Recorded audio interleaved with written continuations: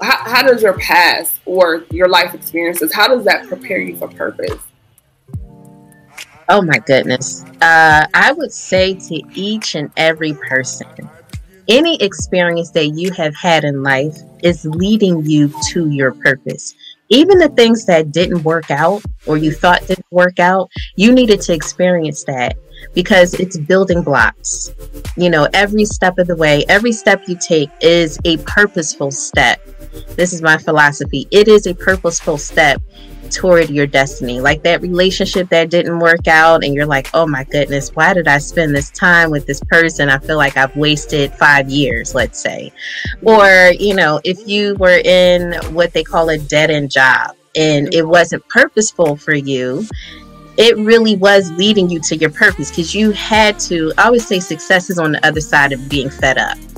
And so you